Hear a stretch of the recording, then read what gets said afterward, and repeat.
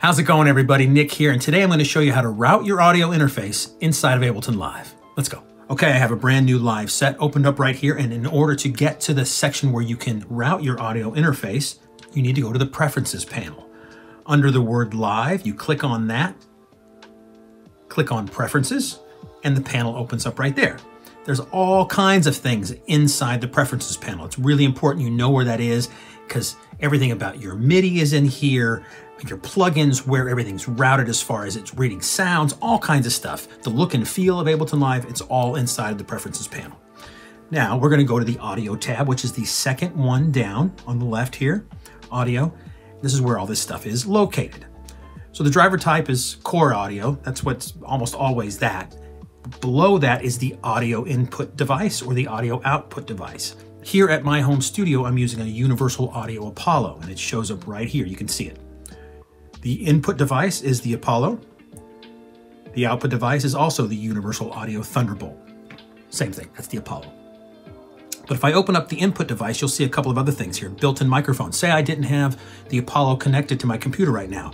I would just be using the in and out of the computer itself. That's built-in input or built-in output. Pro Tools aggregate, if you're using Pro Tools in connection with Live, you can use that kind of stuff. But you don't need to worry about that right now. You just need to worry about whatever your audio interface is, whatever brand it is, or the built-in microphone input and output of the computer itself. That's it, pretty much. So I have the input set to my Apollo. I have the output set to my Apollo. Just below those two things, you'll see input config and output config. This is where you tell it how many inputs and outputs you want to use. So I only need 2 inputs in this particular little setup I have right here. So it just says mono inputs 1 and 2 or stereo inputs. When you want more inputs, all you do is just turn them on. Live has the same look in a lot of different areas of its DAW. So off is always grayed out. Orange is always turned on, okay? Grayed out, off, orange, on. So just turn on however many inputs you want to use. Your mono inputs on the left, your stereo inputs on the right. There you go. Now let's go back out and configure the output outputs. Hit the output config.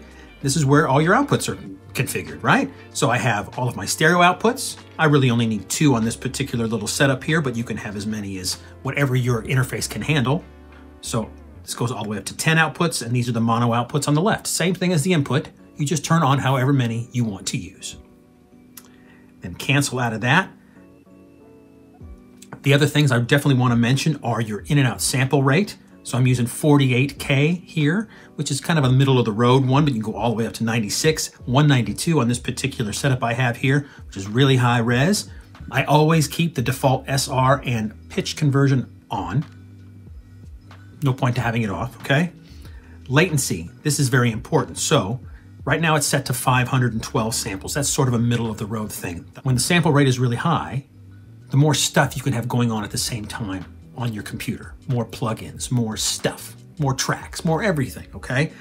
The lower the sample rate, the less latency you have when you're recording into Ableton Live, okay? Like you're singing into it. If you have a high sample rate, you're gonna hear a delay. You can also see when I change the sample rate, right below it, it says input latency. Right now it's set to 16.8 milliseconds. Output latency, 11.1 milliseconds. When I change the sample rate, those numbers will change. Check it out. See, down to 128, there's less input latency. Down all the way to 32, there's a lot less. But then when I go all the way up to 2048, the latency is pretty long, all the way up to 48.8 milliseconds. So middle of the road is generally good. I'd say 256 to 128 is fine when you want to play and record into Ableton Live, okay?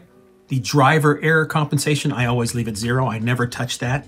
And the rest of these numbers below, the test tones and all that kind of stuff, never touch that either. You pretty much just want to worry about your input and output device. Make sure you have that on the correct thing. You configure your inputs and outputs right below that. Make sure you set your sample rate to whatever you're going to be using. And you can always go back in and change the samples. Whether you have it at 256, if it's not working right, just go back into this preference setting and change the samples to a higher and or lower number to fit what you're doing at that time. There you go. That's how you route your interface inside of Ableton Live. I hope you found this video tutorial useful, and I hope to see you back here again soon. Take care, everybody.